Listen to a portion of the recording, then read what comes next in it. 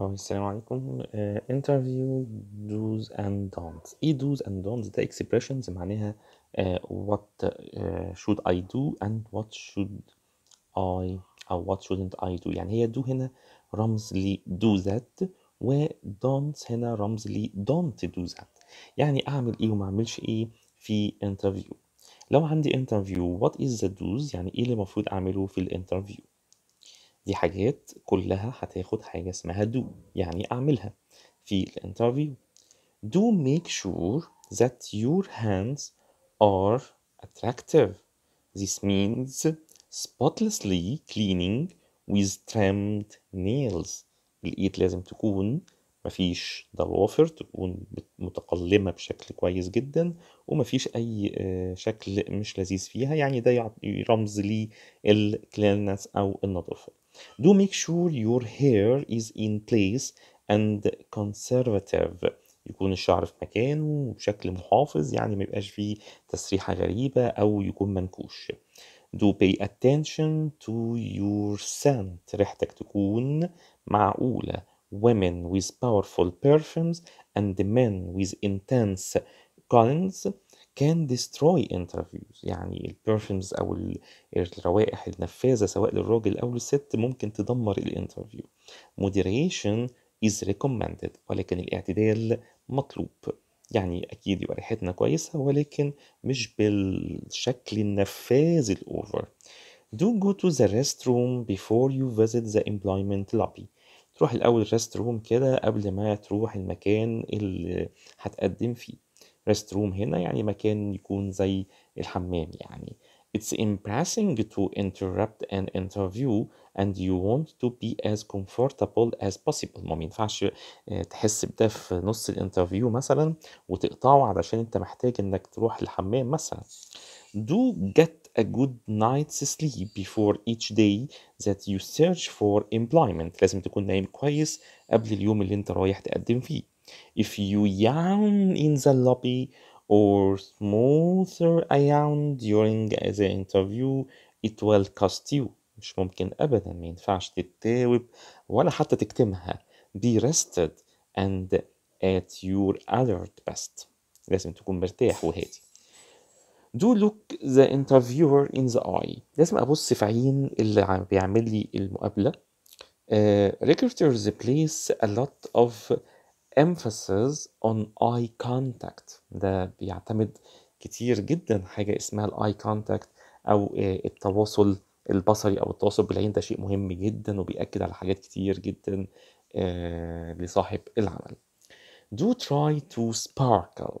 Use gestures in your conversation. لازم تستخدم إيماءات كده، يعني اللي هي بنسميها body language في الكونفرسيشن بتاعتك. Make sure they are smooth and emphatic. بس أتأكد إنهم حاجات مرنة كده هادية ومؤكدة. Do smile. وابتسم. Do make sure you get the interview's name right and use it a few times in the interview. تتأكد إنك معاك الاسم بتاع الانترفيو كويس قوي، وكمان تحاول تتدرب عليه كتير قبل ميعاد الانترفيو نفسه. Do have some money with you. خلي معاك فلوس احتياطي. You never want to be in the embarrassing position of having to say I don't have any money with me. أكيد هيبقى موقف محرج جدا إنك هتقول مش معايا فلوس.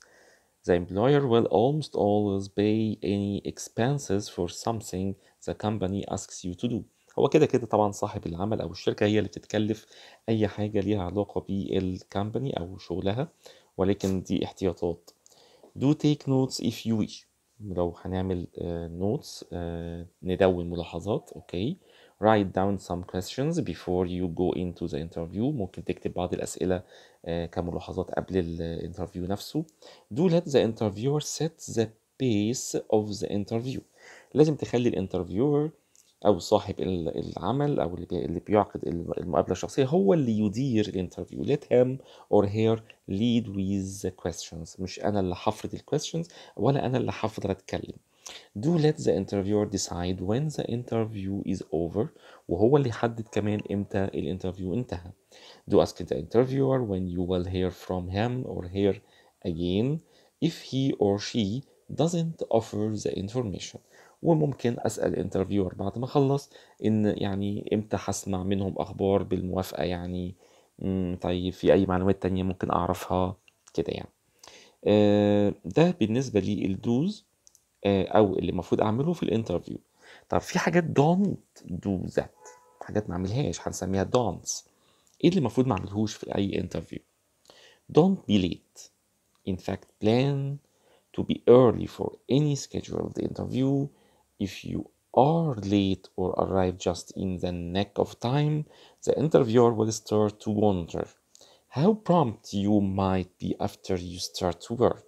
ما تتأخرش طبعا، وإلا هتثير تساؤل مهم جدا لصاحب العمل. طب ده انت متأخر في ميعاد الانترفيو، امال هتعمل ايه لما تتعين؟ Don't wear your outer clothes into an interview. ما تلبسش الاوتر كلوز اللي هي الجاكيت مثلا او البالطو في الانترفيو. take any kind of overcoat off. اي حاجه بنعتبرها انها overcoat يعني انا لابسها عشان الجو بارد او عشان الشتاء، فدي انا لابسها عشان الشارع، لكن لازم اقلعها بره. take rubber boots off and leave them in the employment lobby. طبعا الرابر بوتس والحاجات دي مستخدمه في الشتاء في الدول الاوروبيه، يمكن في امريكا اكتر، احنا مش عندنا قوي في مصر يعني الموضوع ده. ولكن إذا يعني أنا كنت بلبس حاجة فوق هدومي علشان المطر، فده لازم أكون قلعته قبل ما أدخل في الانترفيو. Wearing those to an interview gives the impression you are anxious and want to leave. لأنك لو دخلت بيهم فده بيدي انطباع إنك متوتر وإنك عايز تمشي، يعني أنت لابس كل حاجة وجاهز للمشي يعني، غير لما تكون قلعت بقى الأوفر كوت وكده فأنت يعني مسترخي وقاعد بقى. Don't sit down until you are asked. لما تخش مش تقعد على طول، لازم يتطلب منك انك تقعد، لازم يتفضل اقعد. Don't worry about this. The recruiter won't make you stand, but if you move quickly to your chair and sit down, you will appear forward. يعني هتبان متهور ساعتها، هو كده كده هيقول لك اتفضل اقعد، فاستنى شويه، ما تدخلش على الكرسي على طول. Don't have anything in your mouth except your teeth. No gum. مفيش حاجه في بقك، مفيش مستيكه. No candles, no pre-smans, and no cigarettes of course. Obviously يعني ما فيش حاجة حلوة من بناية، من نعناعية، أصل ريحة بقي، أصل مش عارف، مستحيل. Don't lean on or put your elbows on the interview's desk. ما ينفعش أسند كوعي كده على مكتب اللي بيعمل الانترفيو، يعني لا ما ينفعش. Sit back in your chair. لازم ظهرك كده في الكرسي ورا so the interviewer can see more of you. حتى كده الانترفيور يقدر يشوفك بشكل أفضل. Sit erect. Don't wear tinted glasses into an interview. And if don't wear your eyeglasses all the time, don't park them on top of your head. Take them off and put them in your purse or pocket. لو في نظارة هي already مش نظارة أساسية ومش نظارة نظر ومش نظارة من اللي انت بتلبسهم طول الوقت، يبقى تشيلها، ما تحطهاش، ما تعلقهاش في راسك من فوق، لا تقلعها خالص وتحطها في شنطتك أو في جيبك. Don't carry an oversized handbag even if it's fashionable. ما تاخدش او ما تشيلش اي شنطه، وطبعا ده خصوصا بالنسبه للبنات، شنطه ضخمه oversized handbag حتى لو هي موضه. carry a bag that is smaller and more manageable. شنطه صغيره كده وسهل اني يعني اتحرك بيها. put it on the floor during the interview. لما احضر interview هحط الشنطه دي جنبي على الارض. never place it on the interviewer desk. اوعى تحطها على المكتب بتاع الانترفيو. don't have unusually long fingernails. بالنسبة للبنات اللي بتحط مانيكيرز ما ينفعش تحط أي ألوان أو تطويل للضوافر بتاعتهم. These apply to men as well as women. ده سواء بقى بالنسبة للرجالة أو ستات، مفيش حاجة يعني ما أحطش، يعني أصل أنا قلت في الدو إني أحافظ على نظافتهم وما أضيفش ليهم أي حاجة، لا تطويل ولا تلوين. Don't show your nervousness by drumming your fingers. الناس اللي تقعد تقطع صوابعها ده دليل على التوتر والقلق. swing your leg أو تقعد تهز في رجلك or cracking your Knuckles, don't have any loose change in your pocket. Most of us tend to jangle it when we are nervous. وتحطش أي حاجة بقى تشخشخ كده ولا بتاع، لأن كل ده أنت هتعمله وقت ما تكون متوتر. هتقعد تهز الحاجة اللي بتشخشخ في جيبك أو تقعد تلعب فيها. You really shouldn't have your hands in your pockets in the first place. هو أصلا ما ينفعش تحط إيدك في جيبك أثناء الانترفيو. Don't keep adjusting your clothes. تقعدش كل شوية تعدل في هدومك. Don't fiddle with your hair. تقعدش كل شوية تعدل في شعرك. Don't compare the recruiter office with others that you have seen. ما ينفعش أقارن مكتب المدير أو مكتب الموظف اللي هو صاحب العمل بالمكاتب اللي انت شفتها مثلا قبل كده. The recruiter might decide that you have seen the inside of too many employment offices including his or hers. يعني دي مش هتبقى حاجة مريحة، يعني إن يحس إنك أنت بتقارن ده أو إنك دخلت مكاتب كتير قبل كده. Don't pick up anything from the recruiter's desk unless you are invited to do so. ما ينفعش تاخد أي حاجة من المكتب إلا لو يعني قال لك اتفضل تعمل ده، لا قلم ولا غيره. Don't listen to any phone calls the recruiter may receive while you are with him or her. وارد إن هو يجيله تليفون، فلو رد مستحيل أسمع اللي هو بيقوله، مركزش معاه. It's hard not to listen. أكيد صعب إني ما أسمعش. But do your best to tune it out. حاول تكون مش مركز. After such a phone call, don't comment on something he or she said or ask a question about the conversation. واوعى بعد ما يخلص المكالمة انك تعلق على حاجة هو قالها فيها، او تسأله او تعلق على اللي تم في المحادثة، او تجاوب له على سؤال هو كان بيسأله في التليفون مثلا. Don't stand if someone else, man or woman, enters the rector's office. حد دخل عليكم المكتب، راجل أو ست، ما تقومش تقف. Keep your chair and don't say anything to the visitor unless you are spoken to first. ولا تكلم اللي دخل ده إلا إذا هو كلمك. If the rector introduces you to the person who came in. ولو المدير مثلا عرفك على الشخص اللي داخل ده، then you may stand. في الحالة دي بس ممكن تقوم تقف. Don't inspect or read documents on the rector's desk. ما ينفعش انك تتفحص او تقرا اي ملفات موجودة في المكتب ده. Don't call the rector sir or ma'am too much. ما تقعدش تقول له سير كتير لو هو راجل، ولا تفضل تقول له مام لو هي ست. Respect is mandatory. أكيد الاحترام ضروري، مش بس ضروري، هو إلزامي. But don't go overboard. بس ما تبالغش، يعني الفكرة في عدم المبالغة. طيب احنا لسه بنكمل. don't كمان don't ايه don't overuse the interview's name. ولو انت عارف اسمه برضو ما تقعدش تستخدم اسمه كتير. too much of that is annoying. دي حاجة تضايق. don't be a comedian. ما تبقاش كوميدي قوي يعني. okay wiser cracks.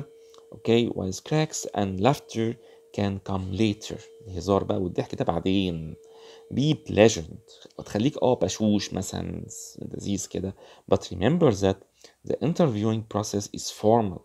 لكن ما ننساش ان عملية الانترفيو نفسها هي عملية رسمية and serious. An overly lightened approach will cause the interviewer to question the seriousness of your purpose. طبعا لو حس الموضوع مش جد، فالمدير ده او الانترفيور هيبدأ يسأل نفسه يعني عن مدى جدية هدفك في التقدم للوظيفة. Don't give one or two word answers. ما ينفعش تجاوب بكلمة واتنين. The lecturer is trying to get to know you. هو بيحاول انه يعرفك، فلما بيسألك سؤال مش عشان تقول له او تقول له حصل. ما ينفعش. Talk to him or her. If you go into a shell you probably won't be hired. لو انت استخبيت كده وجاوبت على قد السؤال مش هتتعين غالبا. Don't dominate the conversation. ما تسيطرش انت على المحادثة. Answer the questions thoroughly. Okay. But don't drone on forever. جاوب بدقة، تمام، استفيض بإجابتك، ولكن مش أنت اللي تسيطر على المحادثة. don't interrupt وما تقاطعش. it's inexcusable in an interviewing situation. دي شيء غير يعني ملوش عذر، يعني ما فيهوش أي يعني داعي أبدا، ولا ليه عذر إنك تعمله. don't use profanity even if the recruiters does. It can't possibly help your image. Don't use a lot of slangs دي اللي هي عاملة زي الإيديومز، اللي هي يعني زي الإكسبريشنز اللي بتكون مش فورمال أصلا، زي اللي بالعربي كده زي ما تقول له يعني فكك وزحلق وحاجات كده، دي اسمها سلانجز. دي مش فورم سبيكينج، ما ينفعش ناس تستخدمها في انترفيو. don't gush. you can be pleasant without being therapy. don't say you know all the times. it's annoying. ما تقعدش تفضل تقول له ما انت عارف you know. لا، دي حاجه تضايق. don't call the interviewer by his or her first name. اوعى تناديه باسمه الاول ابدا، ودي طبعا بالذات في برضو الدول الاوروبيه وفي امريكا. ما ينفعش بس لو هو اسمه جون سميث، ما ينفعش اقعد اقول له يا جون مثلا، او حتى مستر جون unless invited to do so، الا بقى اذا هو قال لك اعمل ده. don't step into a speech making or preaching tone of voice. you are not on the senator floor. you are in a conversation. يعني ما تستعرضش بصوتك قوي كده وتعيش الدور وكأنك في محكمة ولا في مجلس الشعب مثلا. لا، انت بتعمل conversation. don't mumble. ما تقعدش تعمل mumbling كتير. don't chatter while the interviewer is reviewing your resume. resume دي اللي هي اللي زي السي في الصغيرة بتاعتك. let him or her read in peace. سيبه يقراها براحته خالص. don't interpret items on your resume or CV until you are asked. ما تقعدش تفسر له اللي مكتوب في السي في بتاعتك إلا لو هو سألك. your resume should be self-explanatory. واصلا السي في بتاعتك المفروض تكون هي شارحه نفسها بنفسها. if additional details are needed the interview will ask for them. لو في تفاصيل هو عايزها هيطلبها منك. don't try to overpower the recruiter with bragging or overstatement. he or she will not respond well, and he or she probably skilled in recognizing distractions of background and experience. يعني ما ينفعش تحاول انك انت اللي تستعرض قوتك على المدير او اللي بيعملك انترفيو بسؤال او بتعليق. هو اكيد يعني بما انه بيعملك انترفيو فاكيد هو حد experienced وعنده باك جراوند كويسه. don't lie about anything. ما تحاولش تكذب ابدا في اي حاجه. sometimes candidates lie about their salary. المتقدمين غالبا بيكذبوا في موضوع مرتباتهم. recruiters often ask for proof. خدوا بالكم ان لو انت قلت حاجة هو دايما هيسألك عن اثبات such as a W2 form. ده اسم استمارة كده بتثبت المرتب في اوروبا وامريكا برضو. don't criticize your present or past employer too much. ما ينفعش تنتقد مديرك الحالي او السابق كتير. it's a bad situation. ده موقف وحش قوي انك تقعد تقول اصل مدير الشركه اللي فاتت كان وكان. you can mention it but don't harp on it. ممكن تشير الى ان كان في مشكله ولكن ما يعني مش لازم تفاصيل. be objective instead of complaining or bad mouthing. يعني خليك موضوعي بدل ما تقعد تشتكي او تقول كلام ملوش لازمه.